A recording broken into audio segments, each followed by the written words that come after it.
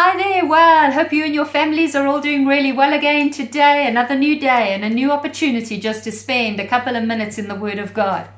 Well, I was thinking to myself, how privileged are we with technology? I know sometimes it can get a bit much, but with our phones, our mobiles or cell phones, it's just amazing that we are able to chat to somebody any time of the day or night, to know that somebody is on the other side of that phone.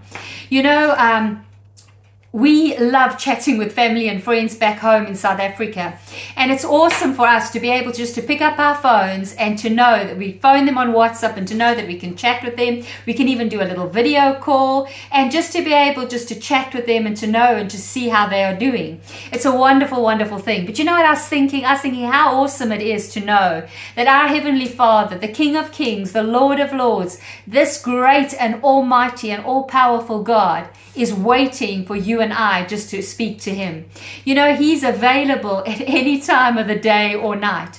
You could maybe phone a friend and maybe it's too late. Maybe they've gone to sleep already or they're out, they're in a meeting, whatever the case may be. But that doesn't happen with God. We can talk to Him wherever we find ourselves. If we're in a good place or if we're not in such a good place, if things are going a little bit tough, God is always available. He's always wanting us to speak to Him. And there's a beautiful bit of scripture in Psalms chapter 34, verse 17. It says, "The angel of the Lord stooped down to listen as I prayed." Wow.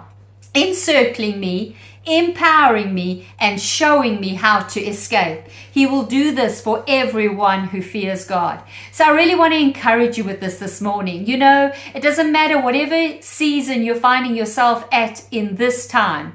I want to say to you today that God is waiting to speak to you.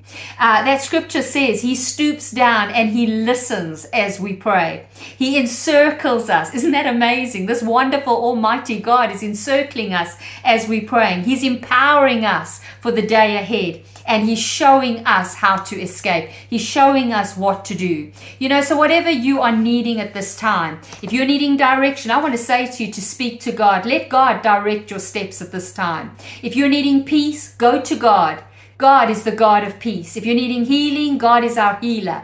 Whatever need you may have, whatever you're needing to speak about, God is open. He is wanting, He's available, and He is wanting you just to speak to Him. So have a blessed day, have an encouraged day, and make the time to speak to God today. Be blessed, and we'll chat again soon. God bless. Bye-bye.